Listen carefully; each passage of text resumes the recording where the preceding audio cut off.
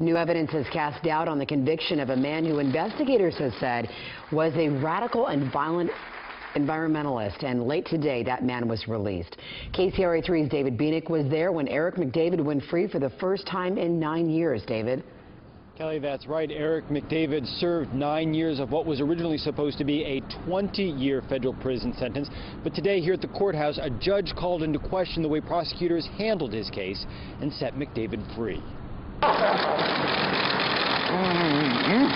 After nearly 9 years behind bars, Eric McDavid walked out of Sacramento's federal courthouse this afternoon.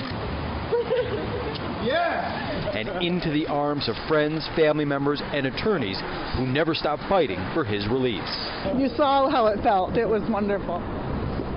Do you feel he's been vindicated? I don't want to talk about that. I just know that he's home. Arrested in 2006, McDavid was eventually convicted by a federal jury of being part of an eco-terrorism plot.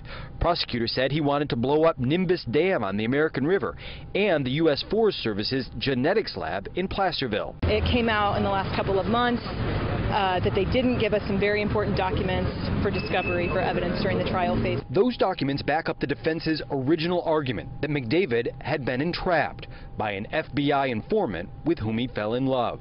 Yes, he was entrapped by love, and he was entrapped by the persistent and unrelenting efforts of the FBI. McDavid's trial attorney said he had asked for those documents and was told they didn't exist.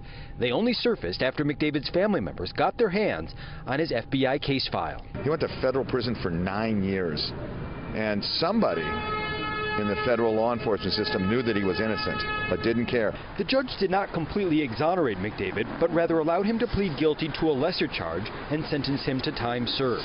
As part of the plea deal, McDavid agreed not to sue the federal government. Can you say if you feel vindicated? Not yet. I'll put out a statement soon. Thank you.